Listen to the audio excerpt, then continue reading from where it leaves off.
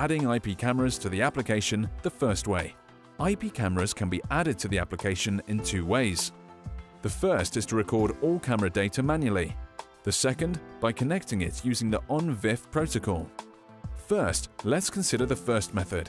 In the application on the mobile device, select the IP camera icon and click on the Add icon. Then set an arbitrary camera name, for example, Common Corridor, RTSP stream of this camera, and also login and password if necessary.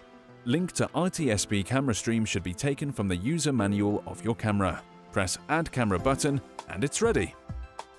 If it is necessary to add one more camera, do the same, adding IP cameras to the application, the second way. The second way, IP camera connected to the ONVIF protocol, select the IP camera icon in the application on your mobile phone and click on the Add icon. Click the ONVIF icon in the appeared window in the right upper corner. Then Get Streams and choose the necessary camera. Enter login and password and set name of the camera. Press Get Streams again to select the video stream, the main stream with high quality or optional with lower image quality.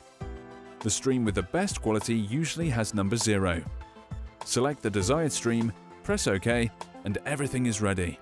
If you need to add one more camera, do the same.